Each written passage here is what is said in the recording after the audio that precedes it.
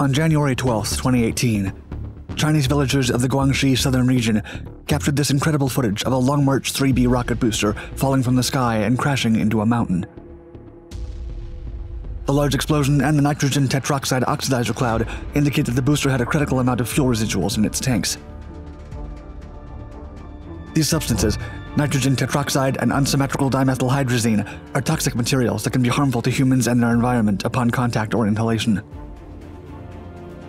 As impressive as this footage is, this sort of accident is not uncommon, and the villagers are notified of potential crash landings several days before a launch. This is because in China, 3 of its 4 rocket launch facilities are located hundreds of miles inland as a Cold War-era strategy to ward off Soviet and American potential enemy fires. However, this strategy has become dangerous for modern-day situations.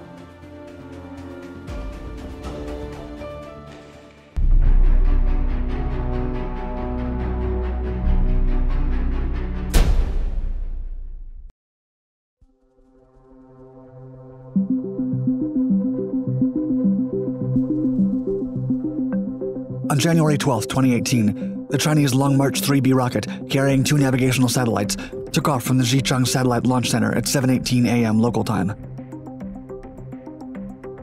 As it made its way towards its destination across the Chinese mainland, the 3-stage rocket dropped its 4 liquid-fueled boosters.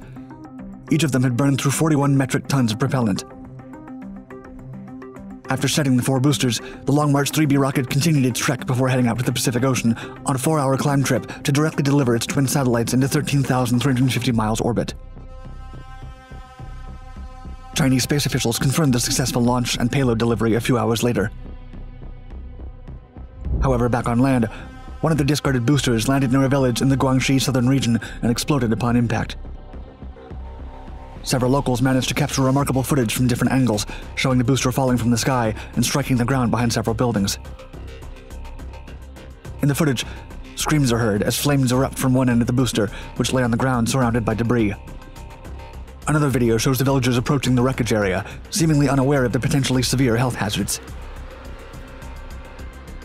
The booster had already burned through a big part of its fuel by the time it fell off the rocket. However, the Long March 3B rocket's propellant chemicals, such as nitrogen tetroxide and unsymmetrical dimethylhydrazine, are severely toxic substances, dangerous when inhaled or touched with bare skin.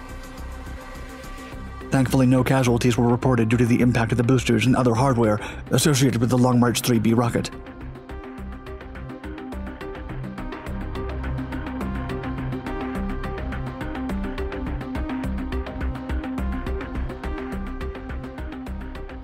This type of incident, in which part of a rocket fell in the middle of a rural village, is not uncommon in China.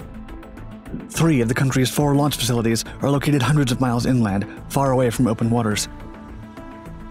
For the Chinese to send payloads into space, the rockets must fly over land.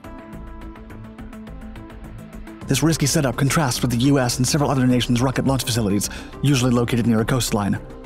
That way, the rockets fly over the ocean as they ascend into space, and their boosters fall into the water.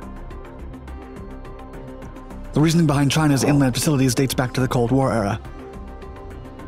Officials decided that an inland facility would be safe from potential Soviet and American fire, especially since some of these facilities were linked to China's nuclear weapons program. Keeping these structures as far away from the coast as possible was necessary to keep them from being easy targets. However, this decision has led to several fatal accidents in the last few decades. In 1996, a Long March 3B rocket took off from the Xichang Satellite Launch Center and, after straying off its planned course, landed in a nearby village, destroying dozens of homes, taking the lives of 6 people, and injuring almost 100 more.